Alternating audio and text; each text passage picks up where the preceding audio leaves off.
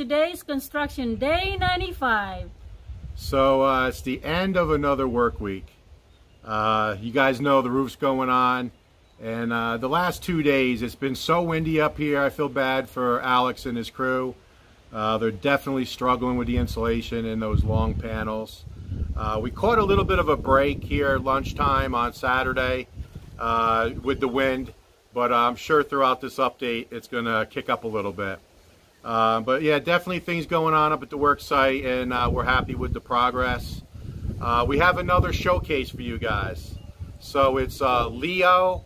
He's a Filipino citizen, and he's lived in Australia for 32 years. And he comes back and forth quite a bit visiting, and he owns property in Coron, Palawan. Very beautiful area. And I'm going to go ahead and show you a couple photos of his build that's going on right now.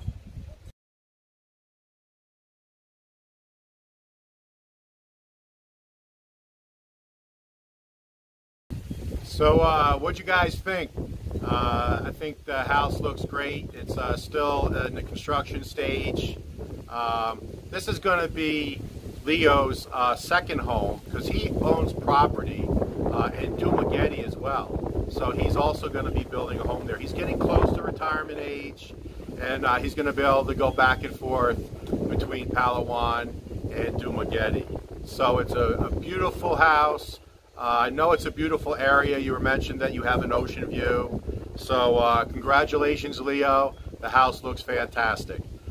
So let's get up to the work site and see what's going on.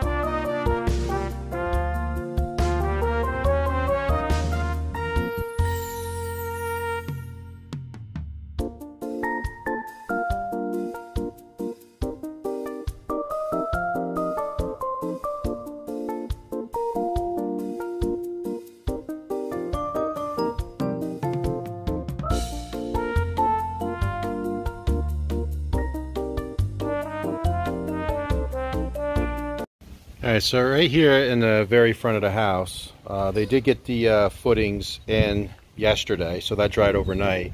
And then now they're building the wall that extends out that 2 meters to meet the 2-meter overhang. So this is starting to work on the porch area. So it looks like they have 3 courses. So again, they're always the same process, the rebar in, and they fill the hollow block with fresh cement. And it looks like they got 3 courses done here lunchtime on Friday. All right, so we've been battling the wind. It's been very windy here yesterday as well as today. It's here lunchtime on Saturday, and it looks like we caught a little bit of a break, but all morning long the guys have been battling the wind. So to get the insulation in place as well as those long sheets, they've actually pulled a couple extra guys up on the roof just to help hold everything in place. But they've been battling the wind here for a couple days. But here in the main area, They have all the insulation in and all the metal roofing in and secure. So now what they're doing is they're switching over to the spare bedrooms and bathroom side, which will extend out to cover the dirty kitchen in one sheet. So they're going to be working on that this afternoon. So as I mentioned yesterday, there's 4 traditional door frames and then the one barn door that'll go into the spare bedroom. So they have the one going to the master in place. There's the boss. There's that one's built, ready to go in today. And then the 2 for the spare bedrooms, they have them built as well. So I'll do my best to film when they actually have all the door frames in place and plumb. And you can see how they use these metal strips to secure everything, and they just rivet it in, and then they just screw it into the cement to hold everything in place. And this is to keep the door jamb perfectly plumb, so the doors fit in nicely. Same thing on this side. You see how they went ahead and riveted in to hold it in place, and then they'll fill it in with cement. And another thing Wilma just mentioned, and it's true, it's definitely darker in here with the roof on. I mean, that's obvious, but it's much cooler in here, right? A lot cooler. Yeah, I mean, we're surprised. I mean, it's usually pretty cool up here anyway. So that breeze that comes off the ocean is coming right in this area here. And then when this doorway open, it allows it to pass through. So not only is there that normal breeze, but now with the roof in place, I'm going to guess and say 5 degrees cooler. Much cooler in here, so we're happy about that for sure. So I'm going to take a few minutes and talk about the flashing. So when I explain the flashing here in this main room, it's going to repeat in the 2 other roofs, the 2 smaller 10-foot roofs. Exact same process, because these walls were designed the exact same way, just 3 different times. So as you guys know, this main beam has that very large hollow block wall sticking up, straight up. And it's all rendered. And it's also the same wall all the way down. You saw it when they installed it.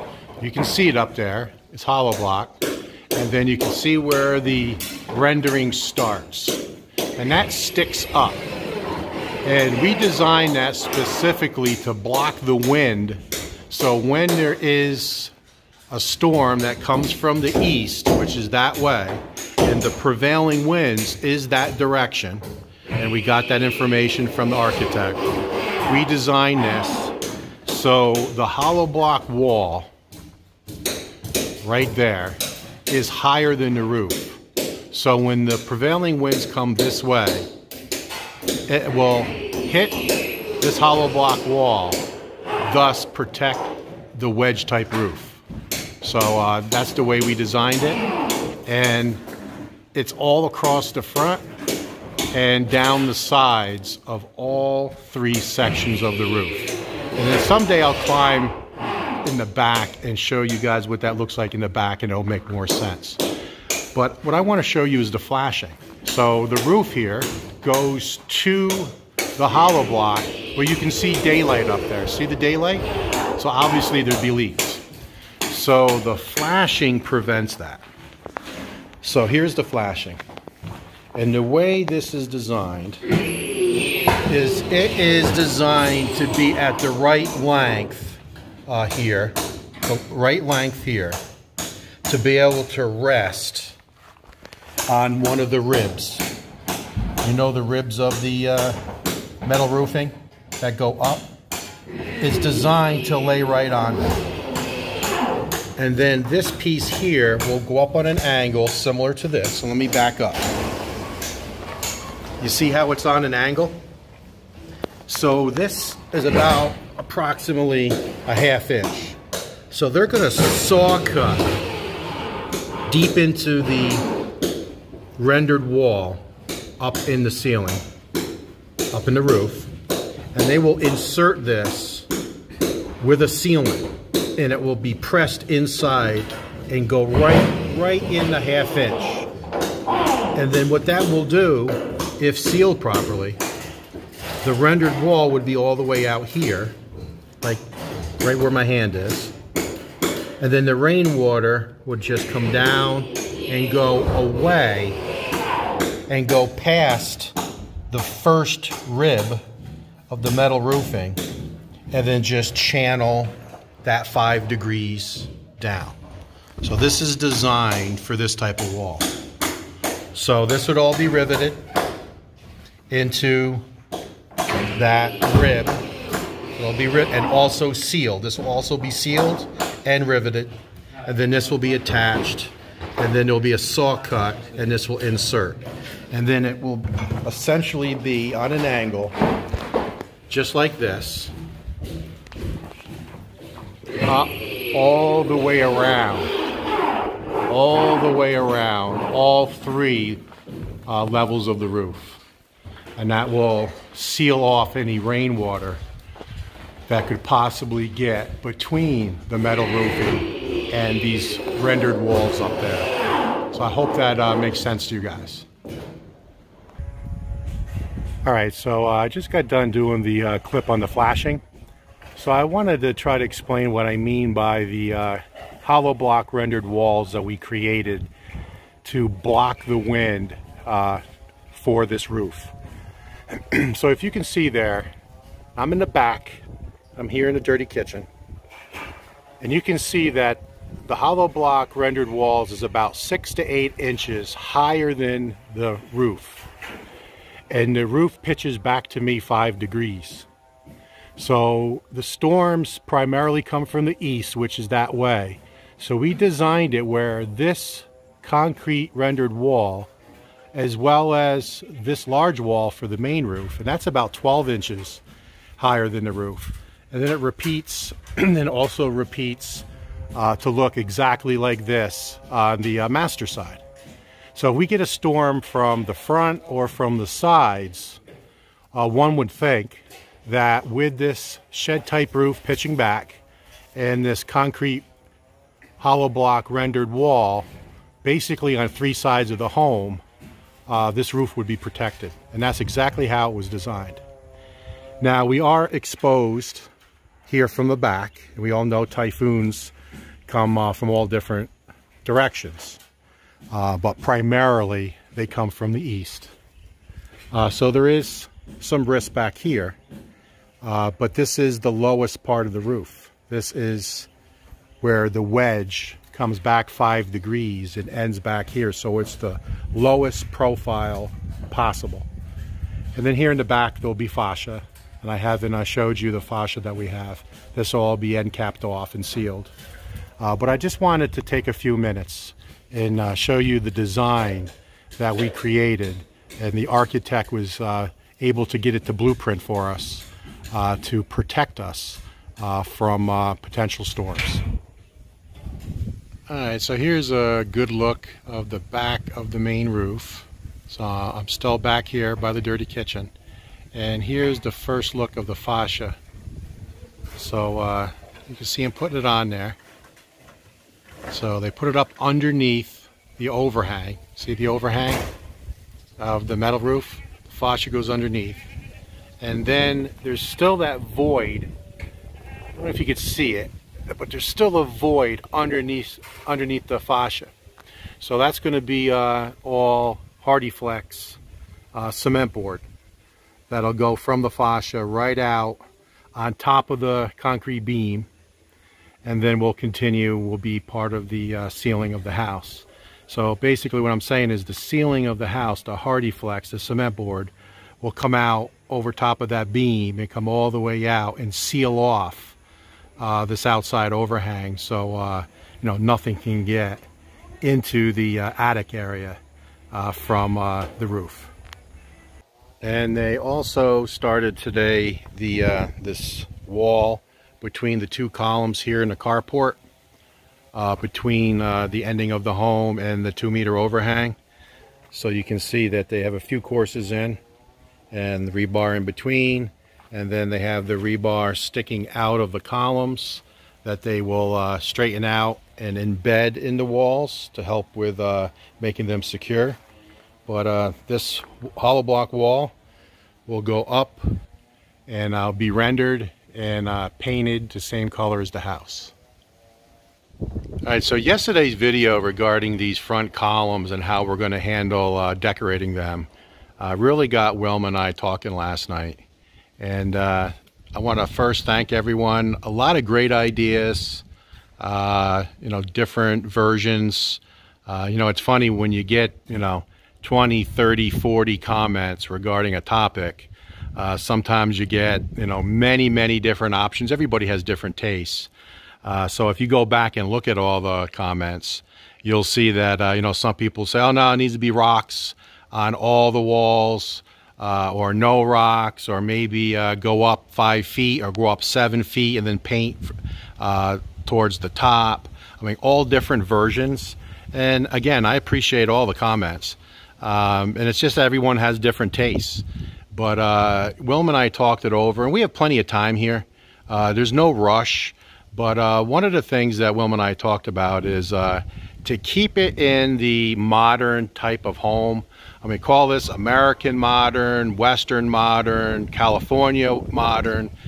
People call it different things. Modern bungalow, because it's a one-floor home.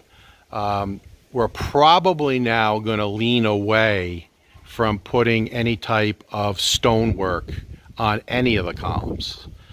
So, Wilma, you agree with that, right? Yes, definitely I agree with you. We're trying to keep the modern look of the house and elegant. Yeah, elegant. That's a good word. Yeah, elegant. So what we talked about, and again, this is all subject to change, but we'll more than likely paint the 3 columns that are 60 mm white, because that's going to be the color of the house. And then we're going to wait for this 90 centimeter large reveal column. We're not going to paint that white.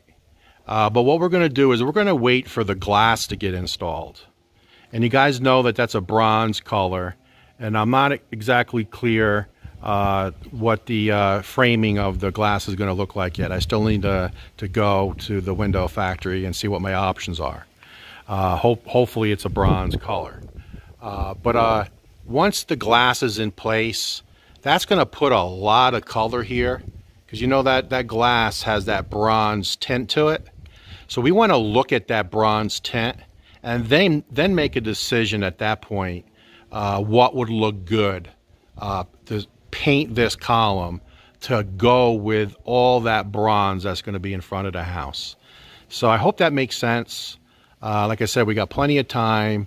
I don't think we make a decision here without having the glass in place. And then once the glass is in place, that's going to help us choose the color that will paint this 90 cm reveal column.